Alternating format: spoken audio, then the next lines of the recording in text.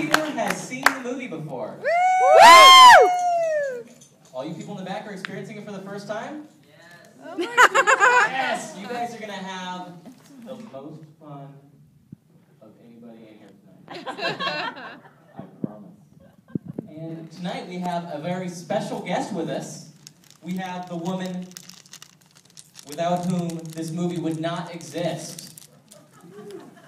She did not make this movie, it would not exist. It's as simple as that to say. We have Anita Rosenberg with us here tonight. Go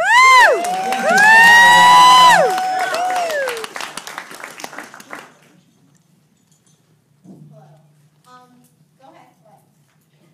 I want to thank you for coming down, and I want to know how this movie came about. I think you had a story that you pitched around town, or? Yeah, I'll tell you. By the way, thank you, Phil, very much for calling me and having the screening. And I heard Scott was responsible for having the screening. I think it's our good friend Scott's birthday. Happy birthday! And we have the Modern Girls fan club is here. Jenny Day came all the way from San Diego. Yeah.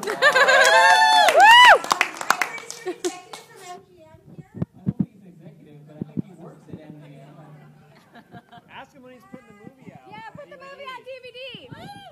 Keep selling because I think I got $30 last year for my residuals. $15 the year before. But anyway, thank you guys for coming. I kind of wanted to just tell you a little bit about how the movie came about. I had gone to NYU Graduate Film School. I was in school with Spike Lee. He was in my class. And my thesis film was Bachelorette Pad. It had Barbie dolls that came to life. It was kind of a kooky film. And I came out to Hollywood. And I had this idea of a movie called Party Girls. And Party Girls was going to be like the mystery dream date game. And, you know, like you spun the door and got your mystery date. And I built a game. So I would go to these pitch meetings with this 3-tiered game in a box. They thought I was kind of crazy. But I was trying to think outside the box, I guess. And I got a lot of interesting reactions of people. They just didn't get what I was trying to do. And then I finally had a meeting with Tom Coleman, who owned Atlantic Releasing. And Atlantic had done Valley Girl, which is one of my personal favorite films. That's a movie I can watch over and over and over again. I love Valley Girl. And Tom liked the idea. Then all of a sudden, so he said, I want to make this movie with you. And then all of a sudden, he's reading Playboy. And there's an article called Modern Girls in it. And the article was about girls going to nightclubs in LA. And what was interesting, that was kind of the story of my life at the time. It was the mid-'80s in Los Angeles. And I was part of that nightclub scene. A lot of my friends that I knew from New York had started clubs like Power Tools and the different clubs we were talking today about. We were doing Dirt Box. And the clubs that kind of always changed. It was a different night of the week, was a different club. And then if it got raided, all of a sudden the club would be over and you'd have to scramble really quickly for your jacket or your coat or something like that. So Tom came back to me and said, I'm not going to do Party Girls. We're not doing a game, but I'll do your movie. But at this point, it wasn't even my movie, and we'll call it Modern Girls, and it'll be about nightclubs. So he hired a gal named Laurie Craig, and she was, I don't think she'd really written too much about it previously, and she just followed me to clubs. So she followed me around to clubs, and we went for a wild night. We went to have the Blue Drink out in the Blue Room downtown, and we went to the Dirt Box that got raided, and all the different Glam Slam, all the different clubs in the course of the evening, and Power Tools, and that's what the movie was that she ended up writing about. The thing is, when it came to, well, first of all, I wanted to direct the movie, and I was not allowed to direct it. They brought in Jerry Kramer, who had, at that time, he did the making of Thriller, and it was a guy, it was sort of before women were directing, it was before Susan Seidelman.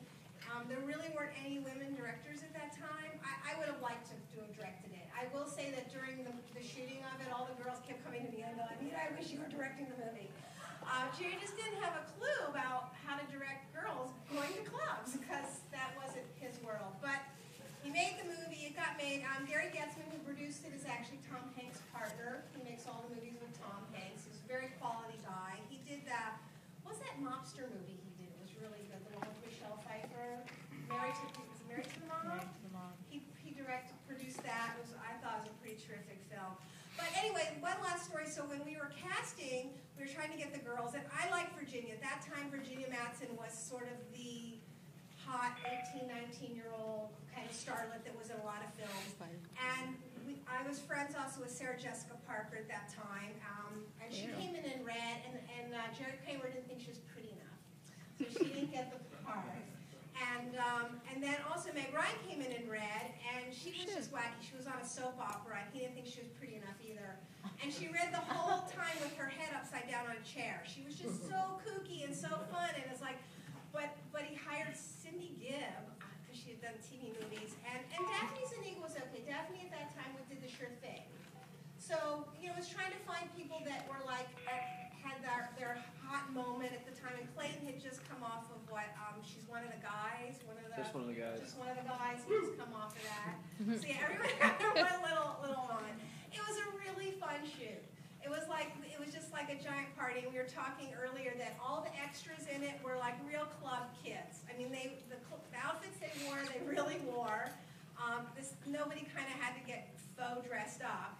And it was just like having a nonstop party. It was just a really fun movie to make, and maybe that's why people like it, because it seems like it was fun, because it really was fun. How involved were you once the film was in production?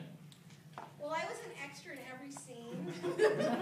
So, I mean, I was on the set, and I was there, and it was a little frustrating to me having, you know, I went to film school and had made movies, and I didn't have a lot to do on the set, so I cast all the extras, and I was an extra in every scene, so maybe you guys can see me. Like, I'm on the tour bus on top, and I'm a disco dancer in black light, and in the bathroom I got my hair all boofed up. I literally am in every scene as an extra, and that kept it interesting for me, so. That's it. I think I win. I think everyone's ready to see the movie now. No, I bet we still have questions. So after you made this movie, you made a movie with Brian Band. Well, I got to direct a movie, finally. I directed Assault of the Killer Bimbos. Woo! So that's the movie I'm actually really proud of, because it was my movie. So maybe we'll have a screening of that coming up. And Nick Cassavetes is in that movie. Woo!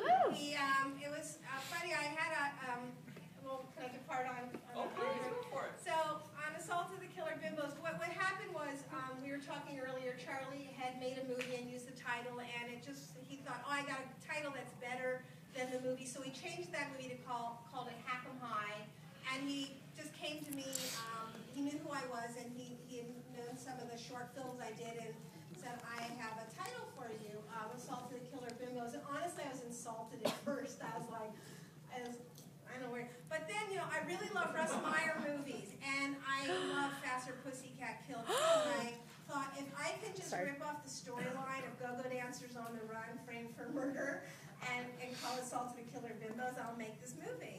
So I rented all the Roger Corman Steamy Girl Shower movies, and I just tried to make it like kind of my version of those. Actually, it was on Joe Bob Briggs' Drive-In Theater afterwards, and he was comparing how Thelma and Louise had ripped us off. Everybody's going, oh, you should sue them.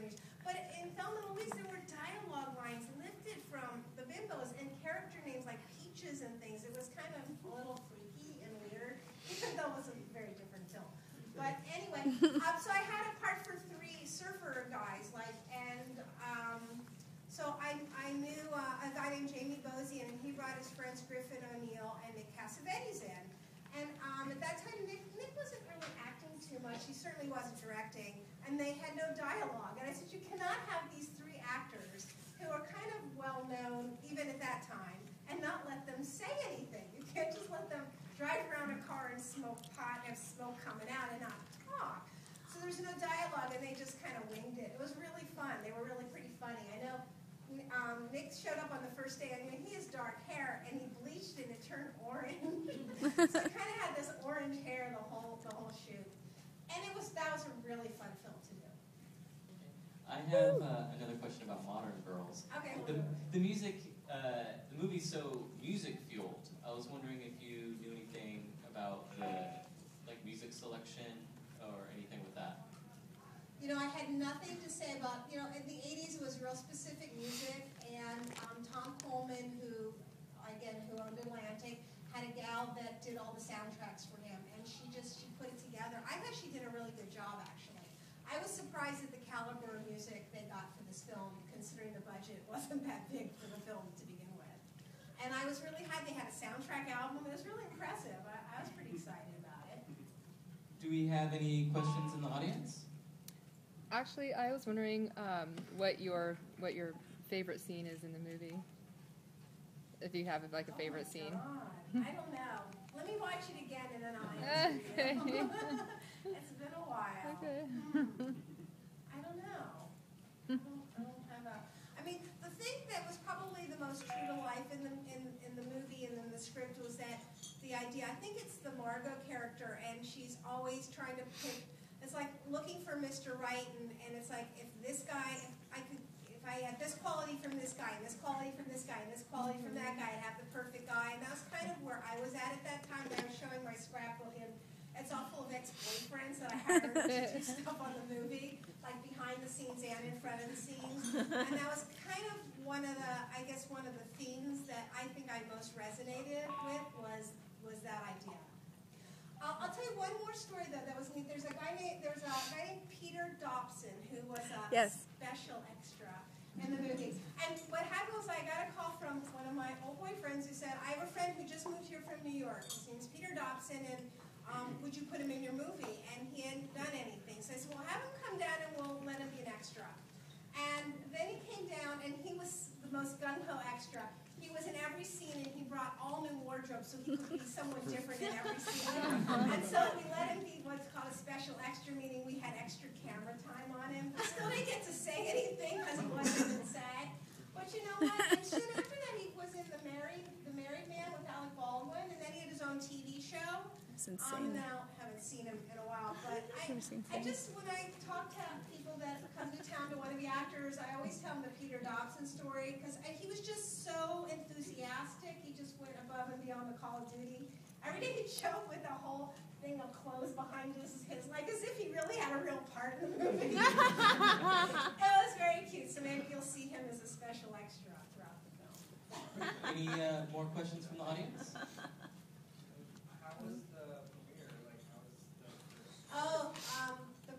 The premiere of that, I was thinking of the other film. I don't remember about where the premiere was.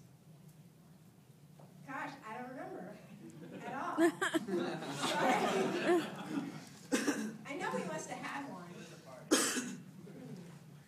Okay.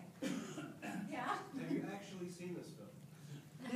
Yes, actually last month it was on cable, and I was flipping through the channels, and I watched a little, and I couldn't bring myself to watch the whole thing. I'm sorry. I don't know. Sometimes you listen to people that are actors and they say, "Oh, I can't sit and watch my own movie." I don't know what it is. I'm going to watch some of it. Let's see if I can watch the whole thing. Adam? I think it's that it was a certain moment in a certain time, and you kind of grown from there, and it's kind of like you kind of cringe, like looking at it back, maybe? I don't know. I can't do the bimbo either. I can't watch the whole thing of that either, so it's not just this. But at least I have two movies that I can't watch the whole thing about. Great. Are we done? Yeah, well, I have one last question. Yeah. What are you doing now? I am a feng shui expert. I've been studying Chinese metaphysics for the last 10 years, so I'm a Batsi astrology master, Chinese astrology, and I do feng shui. So if anybody needs their shui fund, there you go. Enjoy the movie. Thanks for coming out. Thank you. And a quick reminder to please be on your best behavior. So that means no talking through the movie. No cell phones, that means no talking on your cell phones, no texting on your cell phones, no checking the time on your cell phone. Otherwise, please have a good time. Welcome to an episode of The Annie Oakley Show, starring Gail Davis, brought to you free by Wild West Toys. Gail Davis was born in Little Rock, Arkansas in 1925. She was discovered by Gene Autry and featured in 20 of his films.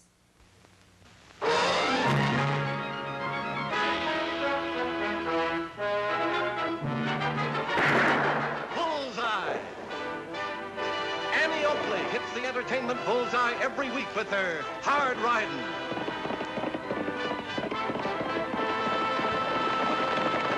straight shooting,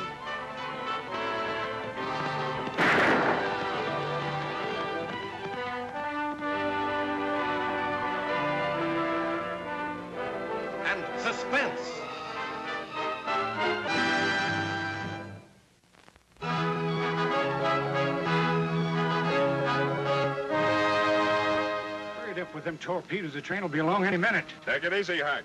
If these ain't fixed just right, the engineer will never fall for the signal to stop. Come on, hurry it up.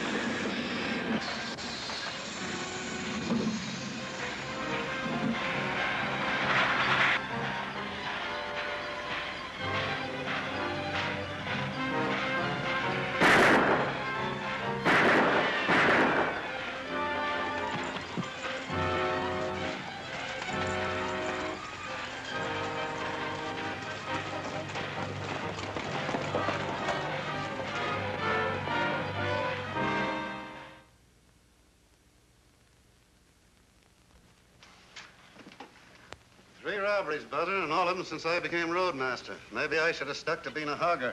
You can't blame yourself none, Dan. You've done all you can. Looks like that isn't enough. This section is my responsibility, and I aim to see these killers stopped. Something special in mind? I need help, Butter, and I'm not ashamed to admit it. I want you to send a message for me. Sure, Dan. Where does the message go? And who to? To Diablo. And the party's name is Annie Oakley.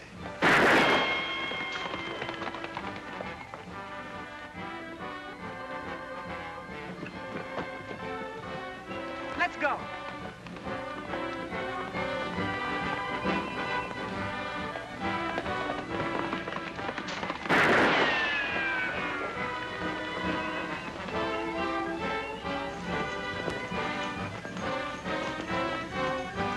Sweet shooting, Annie. Thanks, Lofty. But I gotta keep on practicing. I don't see why. If I could shoot like that, I figure I had all the practicing I needed. If you figured that way, you wouldn't be shooting well very long. It's Tag.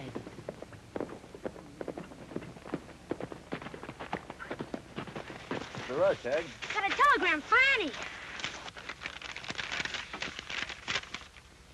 It's from Dan Haywood. He's in trouble. Yeah, with train robbers, he needs our help. Not our help, Tag. You're staying in Diablo. I think Lofty and I can handle this alone. We'll have to ride back into town and pick up our gear, Annie. Right. Oh, let me go with you, Annie. I'm sorry, Tag. Maybe next time. You always say that. You think I was a kid or something. No, Tag, and that's final. Now, you promise to mind and stay in Diablo until Lofty and I get back. Oh, all right.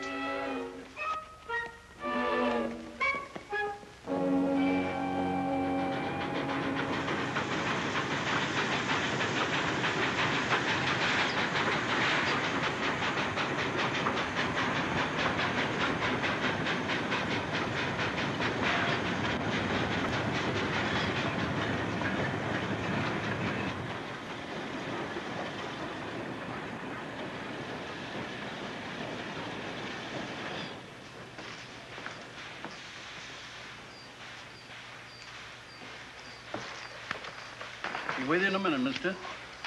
Isn't someone around here in the habit of meeting incoming trains? Well, usually do, yeah. Were you on that Dyson that just came in? That's right. They come in and out all day. Don't usually carry passengers. Well, it did this time. Where's the roadmaster? Dan Haywood, out in the back. Get him. Yeah, sure. Huh? I said get him. Yeah.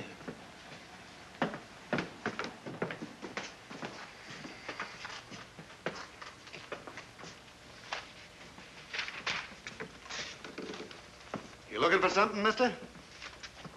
You're Dan Haywood, aren't you? That's right. What is it you want?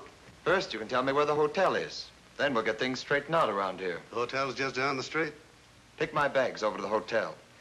You're talking like a real brass collar, son. Like you own the railroad or something. I do. And I wouldn't be here if I had employees that could take care of things right. Martin Ellison, I should have known it was you. Just like his pa always joking. Old Tom Ellison used to get me going plenty times, Buzzer. Yeah? Let me look at you, Martin. Well. You've certainly grown up. Last time I saw you, you were no bigger than a toy train. It has been a long time, Dan. What do you think of this boy? Just like his pa? I'm afraid I wasn't joking, Dan. Losing 3 payrolls inside of 2 months is no joke. Of course it isn't, Martin. But we can talk about that later after I get you settled out back. Same place your pa used to stay. I'll stay at the hotel, thanks. Suit yourself, son. We can start talking about the robberies right now. Take Martin's bags over to the hotel. Fix him up with a nice room. Sure, Dan. Now, about those robberies.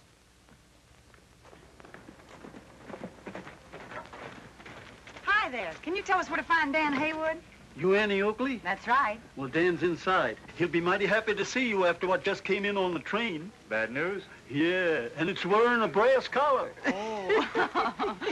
What's a brass collar, Annie? A brass collar is a big shot, Lofty, a railroad executive. Come on. Nothing could be done, Martin. The men are always masked. They strike fast and disappear faster. Excuses aren't going to bring back those payrolls, Dan. I know that. And they're not going to bring back the engineer that was killed either. Have you got a replacement for him yet? No. The job's not very popular nowadays. Won't be until after these robberies are cleared up.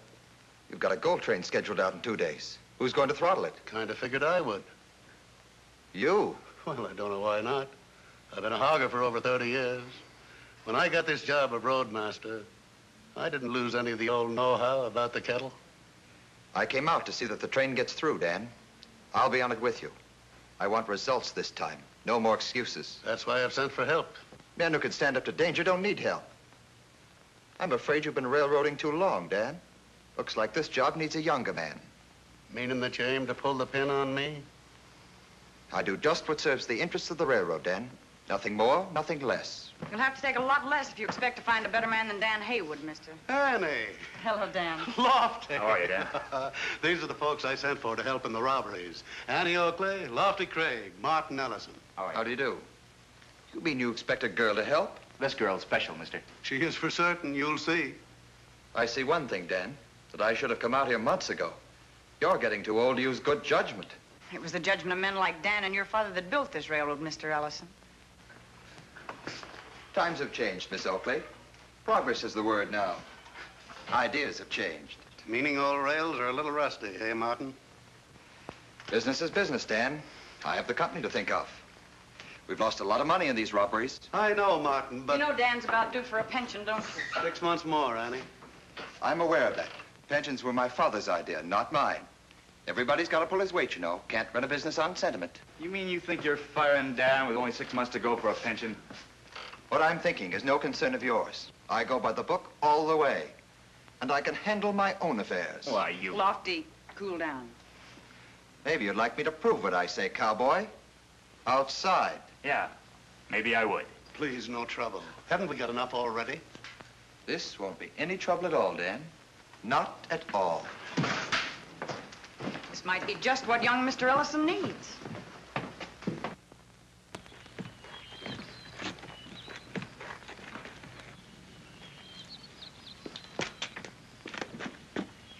I should warn you, cowboy.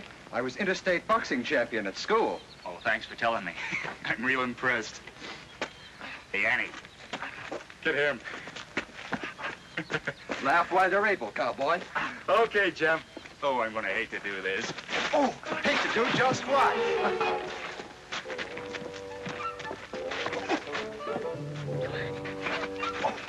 Look out, your arms make a better fan than your boastful tongue, Mr. Craig. Ouch, you'll bruise the egg. Stand still, will ya? I see no point in allowing one of your crude, wild blows to land.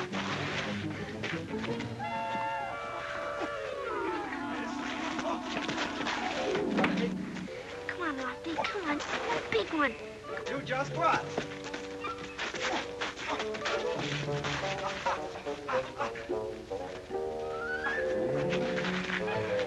You all you'll ever heard me with one of those fly taps.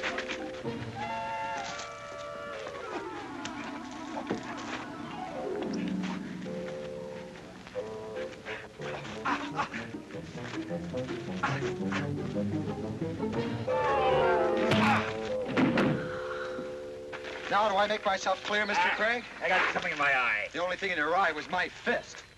Let me know when your friend wants another boxing lesson, Miss Oakley. I'll be more than happy to oblige.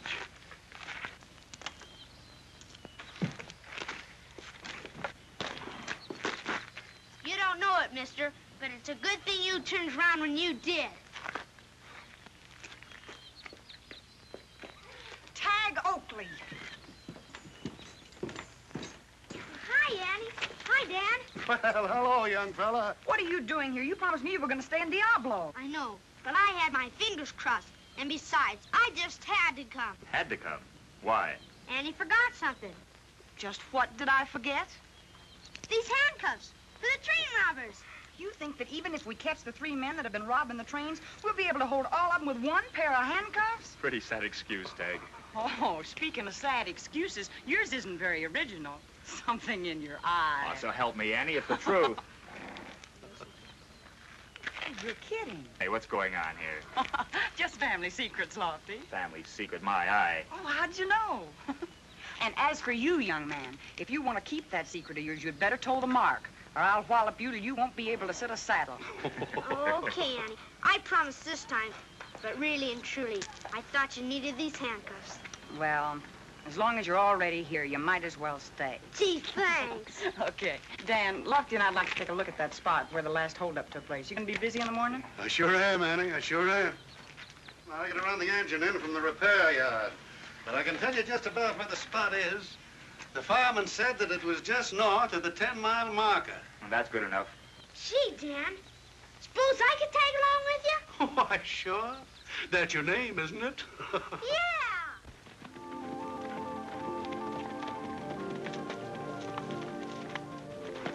Well, here's where we start, Lofty. Yeah. There's the fired signal torpedoes. But the boys that put them there didn't leave us much of a trail to follow. Now, that wasn't very thoughtful of them, was it? Come on.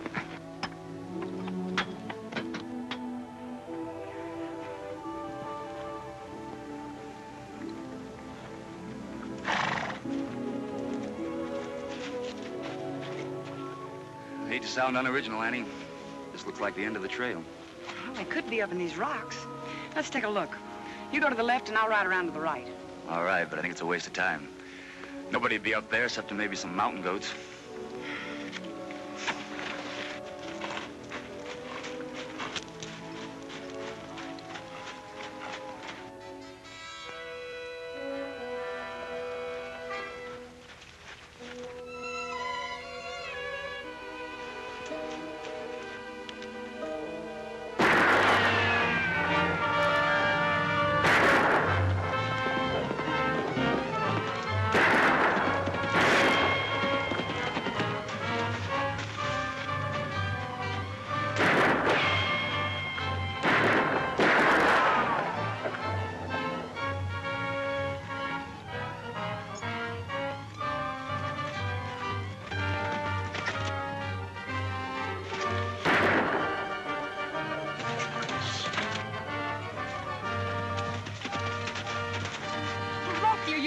No, I just got the stuff in my Let me eyes. see. Oh, it's alkali. It could be serious. Come on, let's go back to that stream that we just crossed, and I'll wash it out of your eyes. No, Annie, you'll get away. Don't argue with me. You could be blinded. Come on.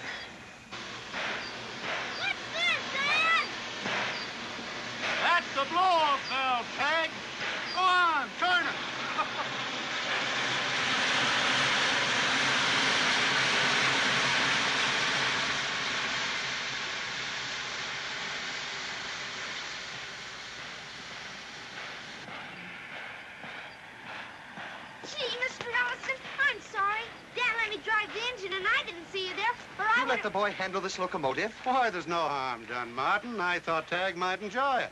Boy, I sure did. What you thought could have cost the company a lot of money, Dan. Besides almost killing me. A youngster's got no business in a cab, and you know it. You've ruined this suit. Gee, Dan, I'm sorry if I got you in trouble. Don't you worry, Tag. I'm afraid Mr. Ellison has got a very short memory. Meaning what? Just that you had throttle fever pretty bad, too, Martin. When you were about Tag's age, I let you do the very same thing, including turning the blow-off valve. That's before you grew up and let that brass collar go to your head, chap. Hi, Annie. Hi, Lofty. Hello, Tag. Can't you see what he means, Dan? It's progress. Kids aren't kids anymore. I think what I mean is plain enough. They have no place in trying to run a business. Your father didn't figure kids that way, Martin. He knew they were the ones that would have to take over one day. Some of them even inherit the whole business.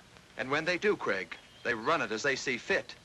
Or have you some clever suggestions to make? Yeah, I got one. But you wouldn't like it. Dan, I hate to do it, but as soon as I get another roadmaster out here, you're all through. You'll stay on as engineer till then. You mean you're firing him? Yes. What about Dan's pension? That's unfortunate, Miss Oakley. I can't do anything about it. Well, taking out the gold train tomorrow is probably my last trip then. Probably. Are you certain you want to ride with me?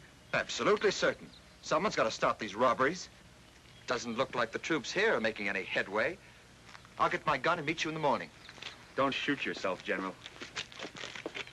You and Lofty find out anything about the train robbers, Annie? Yeah, we almost had one of them, Tag.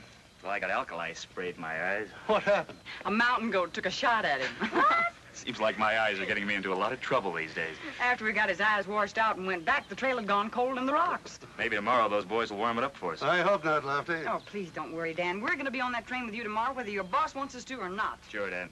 Besides, with Brass Collar Ellison riding along, you got nothing to worry about. I wish you meant that, Lofty. Gosh, we can't let Dan lose his job. No, we can't, Tag. But you just remember one thing, young man, that you're here on borrowed time. Even if you did think I really and truly needed those handcuffs. Oh, Tag.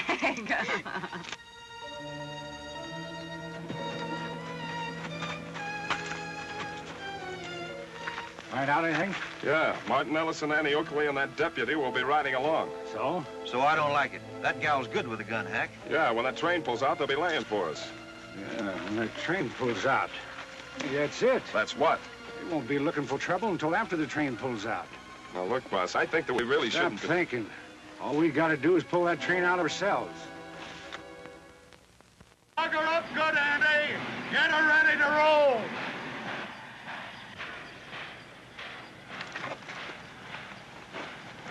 Let's make her move.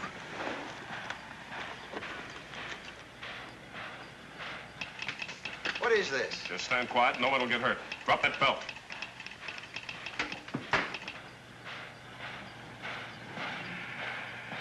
Grab that throttle and get this kittle moving.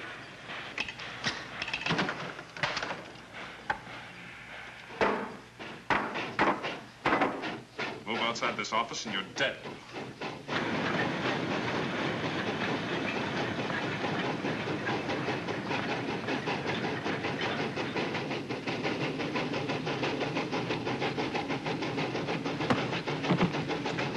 Stop! Mark, look out!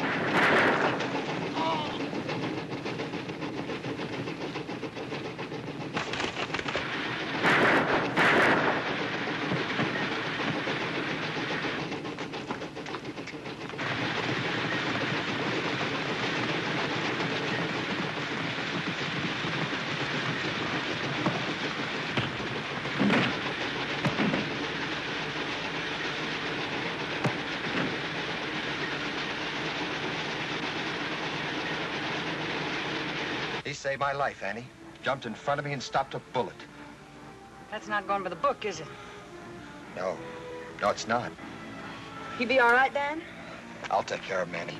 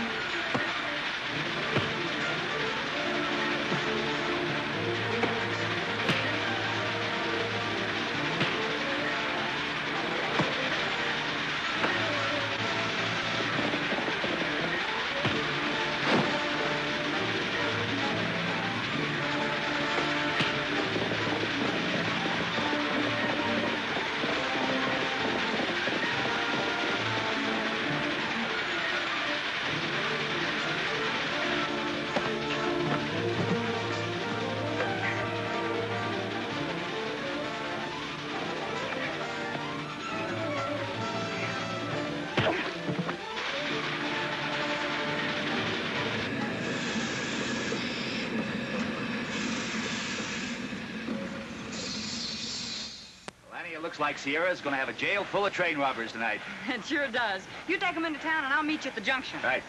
Come on. I think there's a brass collar down there that's loosened up just a little. That's sure the truth, Annie. Dan hadn't pushed me aside. I'd be wearing a brass halo. I'm going back to the company office where I belong. I should have known with Dan on the job I had nothing to worry about. I was a fool to blame him for the robberies. Thanks, Martin. Hate to see you people leave, but I sure thank you for what you did, Annie. Well, being able to help you is all the thanks we need, Dan. Sure you feel well enough to take this run out, Dan? Turn right. Old rails may be a trifle rusty, but they're still as tough as ever. When you get back, Mr. Ellison, throw that book away, will you? A long way. From now on, I'm going by the one Dad wrote. Does that include your boxing style, too? No, sir. That's one book I can't lose by. Say, come to think of it, you might even become a pretty good boxer yourself. You'll take a few lessons. I never had any trouble before. And if it hadn't been for my eye, I still think I could have taken you. Well, I'd be more than happy to give you another chance. You're on. Annie, you don't mind holding my hat and coat, do you? I promise I won't hurt him too much. All right.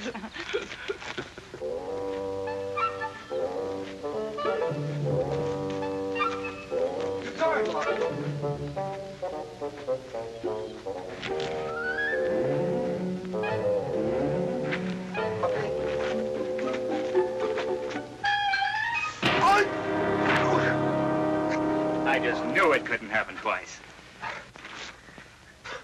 Something in my eye.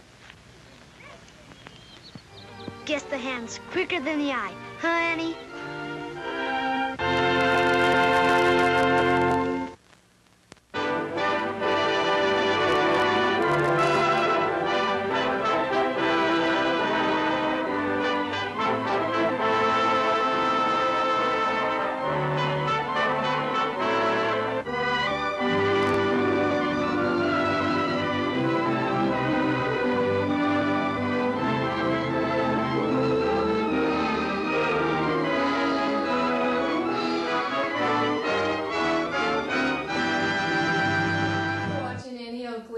Brought to you free by Wild West Toys, the only manufacturer of Western toy cap guns in the USA. If you would like to shop with Wild West Toys, you can find us on the web at toyguntown.com. If you have any questions, shoot us an email.